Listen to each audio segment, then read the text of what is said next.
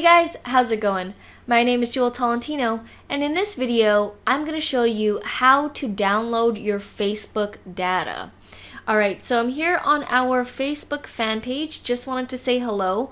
Feel free to message us if you have any questions about this video or anything else. Alright, so you want to download your Facebook data. That's like all your stuff on Facebook.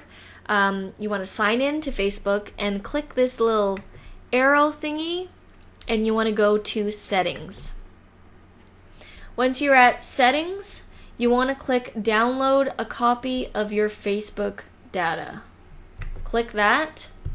Alright, so download your information, get a copy of what you've shared on Facebook. And it's like what's included: posts, photos, and videos you've shared, your messages and chat conversations, info from your about section of your profile, and a bunch of stuff. Basically, you click start my archive and you gotta put in your password,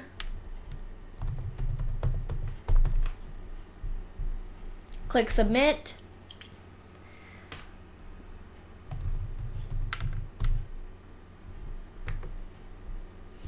Alright, so request my download. It may take a little while for us to gather your photos, wall posts, messages, and other information. We will then ask you to verify your identity in order to help protect the security of your account.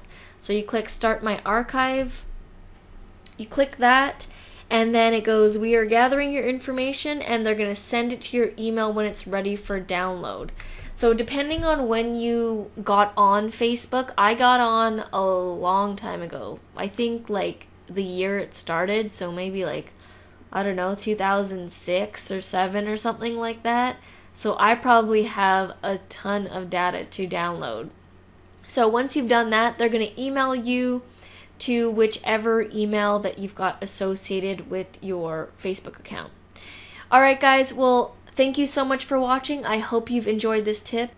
If we've helped you out in any way, please let us know by giving us a like, a comment, a subscribe. All of that would be very much appreciated. Alright guys, well thank you so much, and we'll see you in the next video.